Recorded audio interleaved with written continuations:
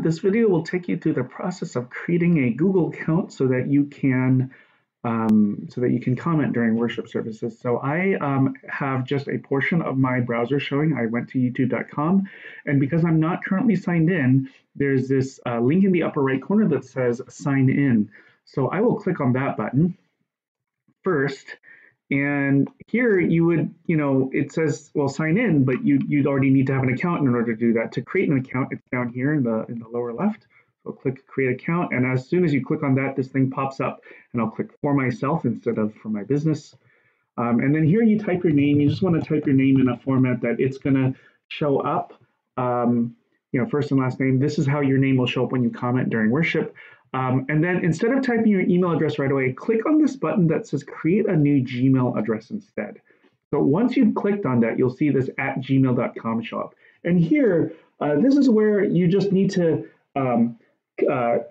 type something that you're basically creating a new email account, and you never have to share this email with anybody else. So you never have to use it or check it. It's just, this is the mechanism by which you can comment.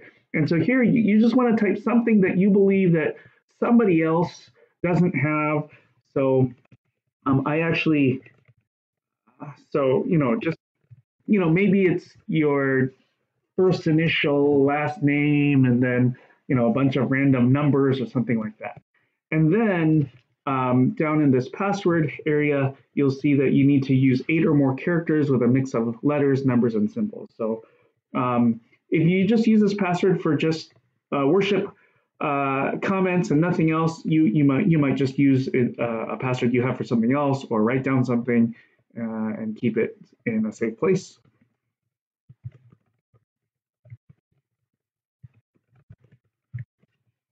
Okay, so having done that, typed in the password I like to use once in the password box and once in the confirm box, I'll click on this next. So on this next screen, putting in a phone number is optional, so let's just not do it. Putting in an email address is optional, so let's not do that. Putting in a birth date is, I guess, required, but you can just put in a fake date. So I put in here, for instance, January 1st, 1950. Same with gender. If you don't feel like giving Google a lot of information, you could just do something like that. I'll click next. And then on this next screen, there's an agreement. So I'll just scroll down to the bottom and click I agree. And let's see, waiting for the next screen to load. And at this point now I'm logged in. So I have an account, and you'll see it used to, in the upper right corner, say sign in. Now there's this little E. So I am now signed in. So now you could watch the other video about the process of commenting during worship service.